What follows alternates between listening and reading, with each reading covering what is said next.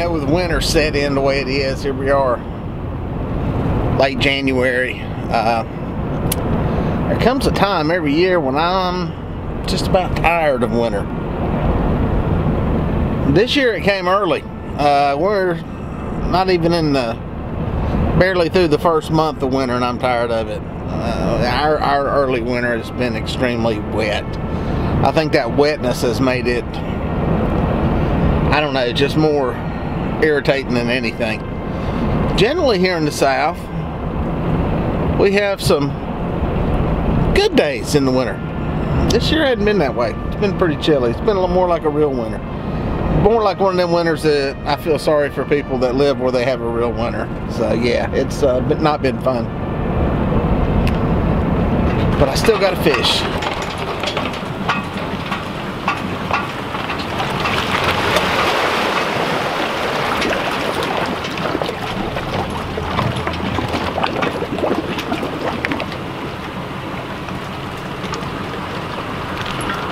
There you go, folks. Got her dropped in the water. Running and getting it warmed up. Get out here and see if there's any fish to be caught. It's chilly out here. Water temperature's about 47. Bundled up pretty good. We got a little bit of a northeast wind. So I'm gonna get set up down here. Try drifting some open bays, some of these open mouths, some of these bigger creeks. Gonna be on the lower end of the lake. Getting ready to go under the Buster Boyd Bridge here on Lake Wiley. We kind of use as the dividing line between the upper lake and the lower lake. You can see what's down here. I haven't fished down here in a couple of weeks, and typically it's a good area in the winter.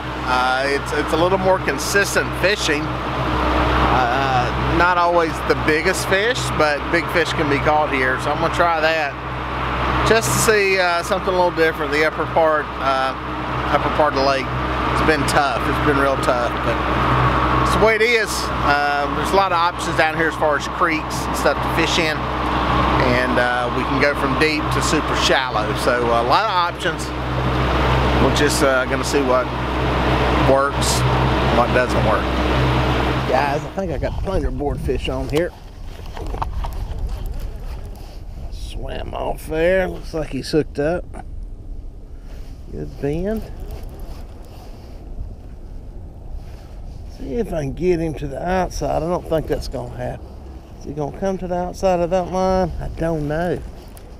Haven't been dragging long, probably 15 minutes and got hooked up. That's good. That's good. That's refreshing. Pulling my boat sideways, that's good. Pop this planer board off. He's not a monster, so I'm gonna go ahead and get the board off. I should be able to maintain pressure on him. Get off of there. What I try to do is keep that rod bent so the line stays tight. Ideally, you should just pop that planer board loose and let it float on down, but if you're disciplined and keep that line tight and that rod bent, you'll keep a little bit of pressure on him all the time. You can get it all the way off. It's a lot easier to manage that way. He keeps pulling. Water's relatively clear here, about 47 degrees. See if he's inside that line. Yep. It's making a nice slow drag through here, trying to maintain 0.4-ish, somewhere in there. It's working a flat, several hundred yards between the river channel and the bank. That's a good fish.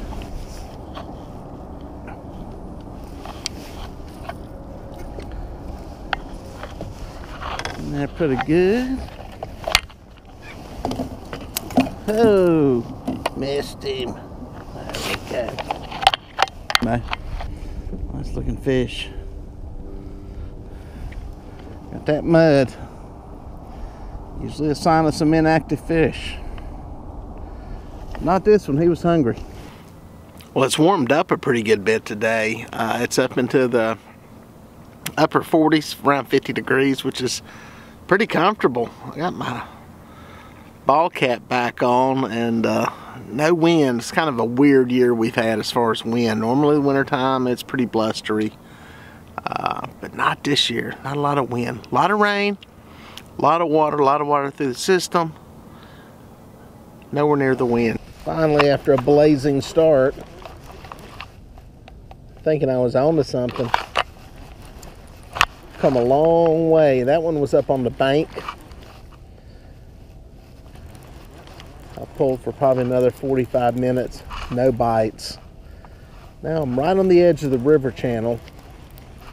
I got this hit. It's not a big fish, but a bite. Remarkably slow fishing. But if I can stay on this pace, it will be probably what I would consider to be an average winter day. It's not good. If you can catch 1.5 an hour, you're doing something. It's a small one.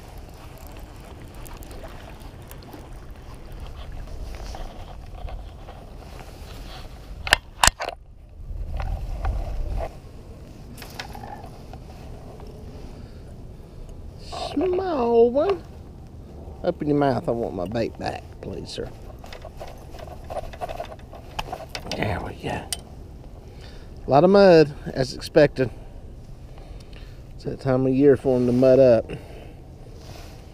Usually means they're inactive. That's it, good right there. Now, what I do on my spread when I am drifting or dragging for catfish, my basic setup is 6 rods, and they're just set up around the back of the boat. Now, that will change when I add planer boards.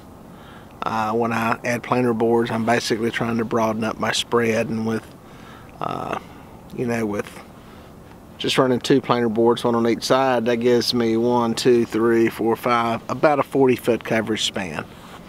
If I add another set of planer boards, which will be 4 planer boards total, I'm up to roughly covering about a 60-foot swath when I drag through an area. So it's a good way to cover some water. It takes a little bit of work to get used to them, getting them set up, and you'll have to figure out what will work on your boat. It's odd with my boat, once I'm set up running planer boards, I have no rods out the back. My rods are on the actual side of the boat. 2 of them are going straight out the back of the boat. Then I have another one sticking out the side of a boat in a monster rod holder, perpendicular to the boat, so it's out there 7 feet. Got one on each side. So at that point right there, you've got about a 22-foot spread going on. Then you add a planer board, and you can swim those out as far as you want to. You know, and you're adding about another 8 to 12 feet, depending on how far you want them apart. So very quickly, you can cover a lot of water. We got one going on a planer here. Yep, feels like he's on there. Sometimes they hit them outside ones better for whatever reason. Like I said, I can tell this isn't a huge fish. I'm going to pull it off of here. Just makes wrangling it easier. Oop, get off of there. Keep that line tight. Keep that line tight like that, you'll be fine. Right down. Right on the channel edge now. I decided to go ahead and just bop up and down the edge of it here.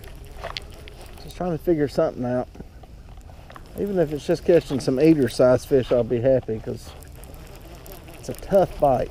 Tough, tough, tough. This happens though, usually this time of the year, once some temperatures drop down into the 40s for the first time.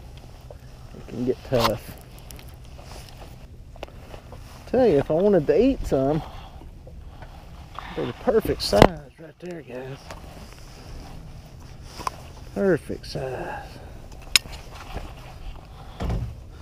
Good eating size fish right there. Showing that mud again. Good old blue cats. Bam, bam. Let's see who's on here. There he comes. Oh, he popped off. No, he didn't. He's still there. He's coming at the boat. Actually, I think he's in another line. Yep, he's in that line over there. I wonder if he was going to eat that other bait. Could have been what was happening. A wind shifted on me. Had the wind coming this way. It's 180 degrees now. A little bow there. I'm not sure if that's going to be a good thing or a bad thing. He either gained some weight or he's really wrapped up in a mess.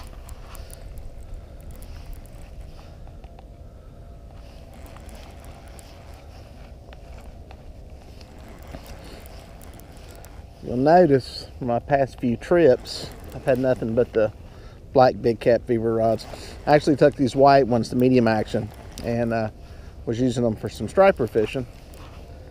And had lead core line reels on them.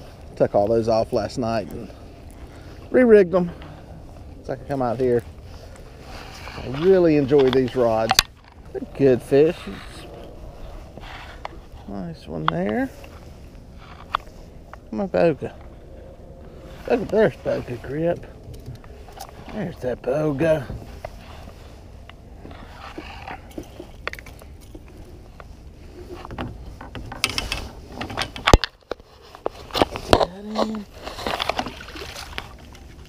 Fish. Yeah, about 12 pounds. Still some mud action going on. Not as bad on that one. Good looking fish. Let's see what that one hit on. It's in a demon dragon style.